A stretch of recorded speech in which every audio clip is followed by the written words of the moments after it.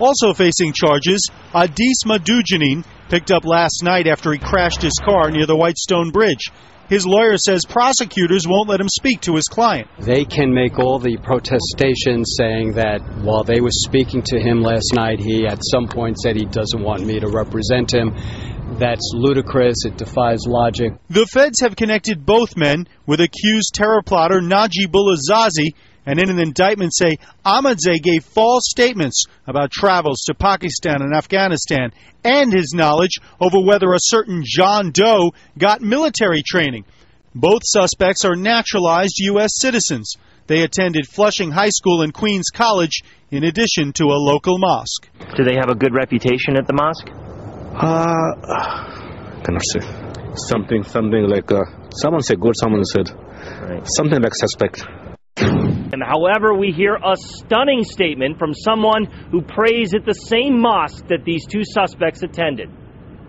The two men arrested and facing federal charges, 25-year-old Adis Medunjanin and 24-year-old Zarian Ahmadzai, grew up and live in Flushing, Queens.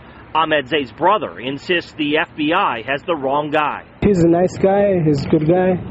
Yeah. He's hard-working, 7 days he worked. But federal investigators say Ahmadzai, a taxi driver married with 2 kids, and Medunjanin have close ties to their one-time neighbor, Najibullah Zazi, the alleged mastermind of an Al-Qaeda plot to attack New York City, and prayed at this Flushing mosque, as does this man, who remembers seeing the pair but asks we protect his identity. Do they have a good reputation at the mosque? Cannot say. Something like someone said good, someone said something like suspect. Really? Yeah. Even in the mosque, some people suspected them? But don't show my pictures. The man says some men here have become radicalized. Something is wrong. In this mosque? Yeah, something is wrong. He says something's wrong at the mosque. Is now caught up in this investigation and, in fact, has been indicted.